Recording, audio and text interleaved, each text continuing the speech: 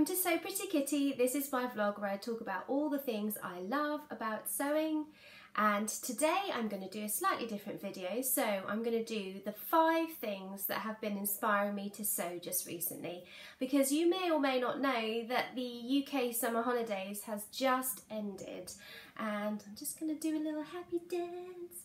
I do love my kids dearly, but 6 weeks is an incredibly long time to spend with 3 kids at home, and also equals not very much time for sewing and me time.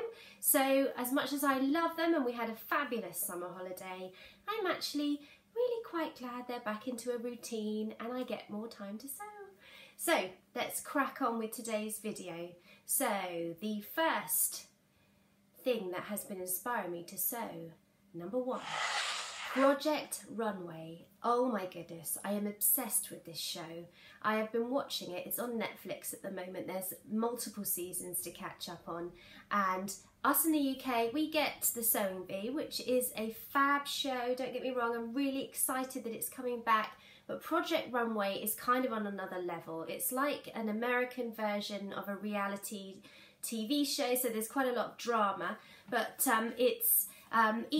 each challenge is kind of a design-led challenge, so it's much more about fashion and design and runways and catwalks and models and, you know, being innovative and pushing the boundaries and all the things that kind of inspire me to want to get on and make my own clothes. So I have been watching episodes of Project Runway and feeling like I have this desire to create new things, which it can't be a bad thing, right? So I've been thinking about design and the style and fashion and the shape of clothes and how clothes have been put together. And when you can sew, you have the tools to be able to create things that you want to wear. So this is why being able to sew at home is such a fantastic hobby. You know, if I see a dress that I want to replicate, I've got the tools to be able to do that, which is amazing. So that has been really inspiring me to sketch dresses, to plan things, to try and execute slightly different things that are maybe a little bit out of my comfort zone and what I wouldn't normally go for. Leading on from that, I am wearing today this blue stripy dress, which I have made and talked about in a previous video. If you go to my channel, you'll see I did one about stripe matching because I was very pleased with myself. This was my first stripe matching attempt. This dress, let me just see if I can find the pattern here somewhere, because I did pick it up. Yeah, no, can't find the pattern anywhere here. But it is M6886, I think. Yes. And I've made this out of a stripy Ponte Roma that I got from Stitchy Bee. And it's a lovely, lovely dress. I'll just stand up. I'm wearing it with a red belt today. And I have worn this dress over and over again over the summer. It's not quite so good on really hot days. Ponte is quite a warm knit, and so now that the weather is changing and it's getting slightly cooler, it's perfect. And I love to wear it with these red accessories. So I was thinking, what shall I do to sort of like make another one of these dresses, because I obviously find this really comfortable and practical, and I'm done with making clothes that are just like one occasion pieces. I want clothes in my wardrobe that I can wear on a daily basis, and this dress I have worn dressed up for nights out with red heels, and I've also taken the belt off and worn it dressed down. In fact, it looks nice with a jumper over the top of it. So I was looking around and decided to make a grey one. So I really like the colour grey. I went to Fabricland the other day and found this really beautiful grey Ponte. It's got kind of almost like a little bit of a sheen to it, and it's almost got lines on it, so it's a little bit unusual. It's not too sheer, it's got a lovely stretch, and I love this charcoal grey colour, so I'm hoping that's coming out nicely on the video for you. So after I bought this fabric, I was thinking, right, I like stripes, I like nautical, I like red.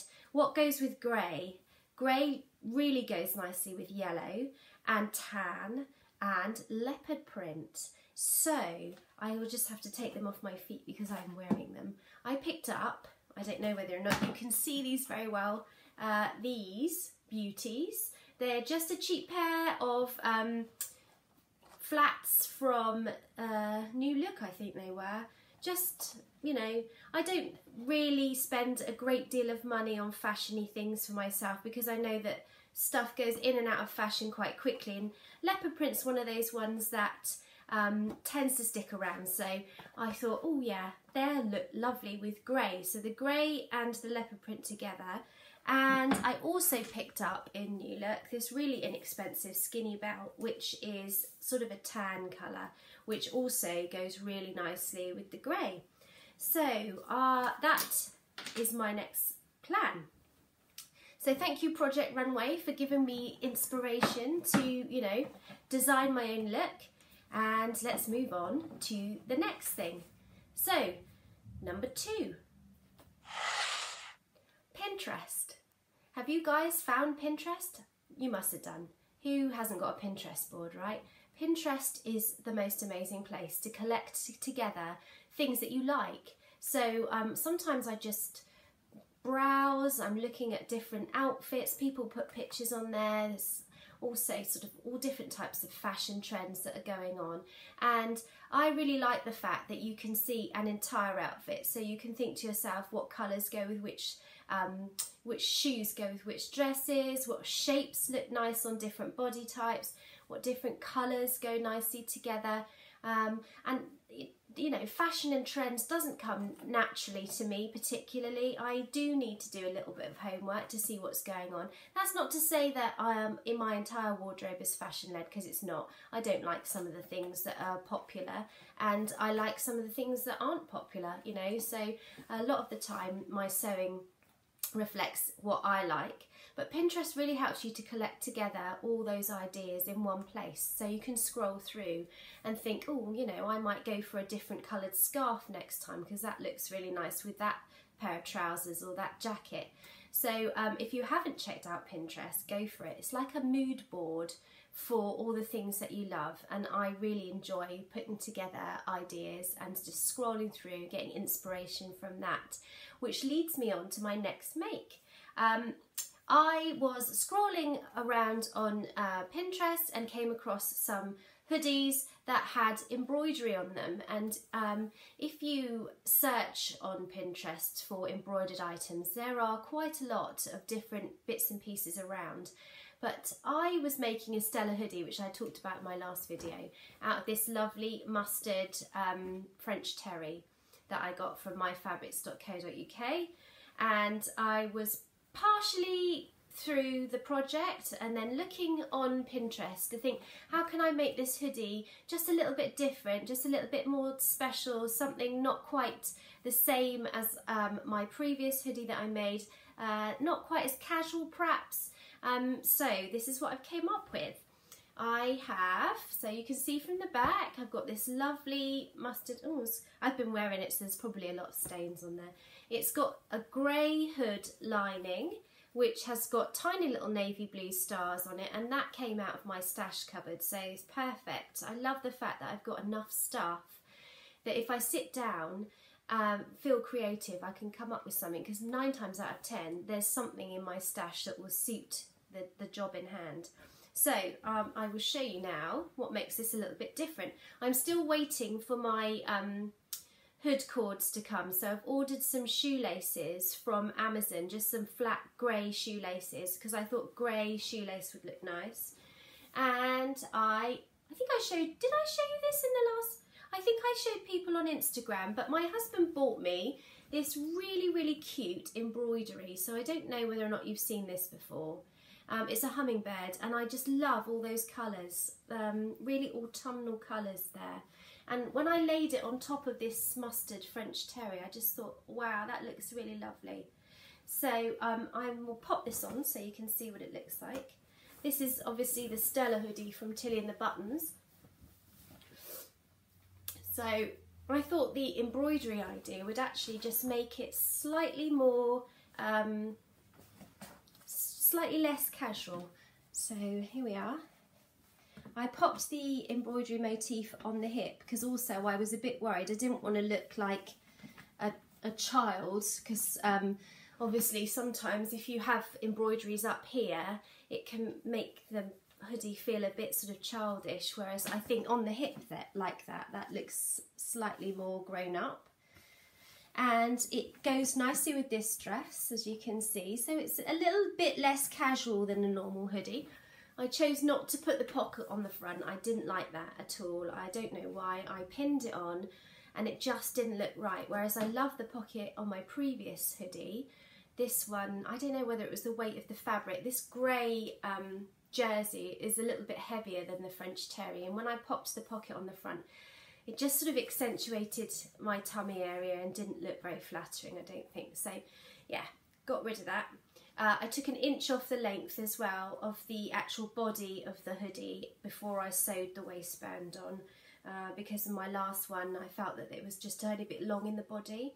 But yeah, this is my Stella hoodie. So thanks Pinterest for giving me the inspiration for my embroidery patch. I'm well pleased with this one. So, number 3. I've got a subscription to Love Sewing magazine and Sew magazine, and I've had them for several years now. I really enjoy them arriving in the post. It's something that I like to do with a cup of coffee in the kitchen, perhaps when the kids are watching a bit of TV, or when we go to the park. I'll quite often sit on the park bench and read my sewing magazine whilst they play. And to me it's like a tiny little gift that comes, it's a sewing related gift that comes through my front door. And there's obviously patterns in these sewing magazines. Now sometimes they're not necessarily patterns that I would have chosen. Sometimes I really don't like them and, you know, I pass them on to other people or pop them in my stash for another day maybe. Styles change, don't they? But sometimes you get a real gem of a sewing pattern in the magazine. And as well as having a lovely gift, you also get loads and loads of advice on sewing techniques, and you also get a little roundup of what's going on in the sewing community. So yeah, a sewing subscription, I think it's well worth its money, especially if you want to grow your stash of patterns, because it's really good value. You get not only the magazine, but you usually get 1, sometimes 2 patterns for about £5.99, £6. So my latest inspiration has come from Sew magazine. So I was so surprised to find when I opened my packet, it's only the toaster sweater, and I have been wanting this pattern for ages. Now you might have noticed this is, excuse the ramblings down here, I was scribbling on it for another reason, Sew House 7, and in collaboration with Simplicity, so it's K8529. I'll pop that in the show notes. Yeah, and the toaster sweater was really popular last year. Loads of people made this pattern. I particularly like View B. So this has got like a funnel neck and it's a little bit more cropped, and I'll show you the line drawings here. So this is View B here. I think I'm going to start with that version because I really liked all the different versions I've seen on the internet of that pattern made up. So yeah, I was when I was getting my grey Ponte Roma, I was also looking around to see if there was anything suitable to make a toaster sweater out of, and this was also in Fabricland. They do sell online fabrics, so just check them out. I'll put the link down here. And I found this lovely monochrome jersey. It's so soft. It's a sweater knit of, I don't know what the composition is, but it's ever so soft and really lovely quality. Really cheap. I think the Ponte Roma I bought was £4.99 a metre and this was £5.99 a metre. So I just really loved the grey, the black, the white, and it's kind of reminded me of other fabric that I've seen. You can see how lovely and drapey it is. So I'm excited to see how a toaster will turn out. I'm not sure whether it's got enough structure for the funnel neck. That's the only other thing. So I'm going to think about it carefully before I cut into it. But at $5.99 a metre, you can't really go wrong. I bet you probably don't need more than a metre, maybe a tiny bit more. So yeah, this monochrome I am really looking forward to pairing up with my black skinny jeans, black skirts and black tights and black boots, and maybe adding sort of like a pop of colour at the top around my neck, a scarf or a statement necklace or something, because this pattern on here, this print is just lovely. So yeah, if you can, get to Fabricland and grab some of this, because I bet you it's not going to last very long. So let's move on to the next, number 4. So number 4 is Instagram. Have you guys got an Instagram tag? Do you understand how Instagram works? Because I did not understand Instagram about 5-6 months ago, and now I'm always on there.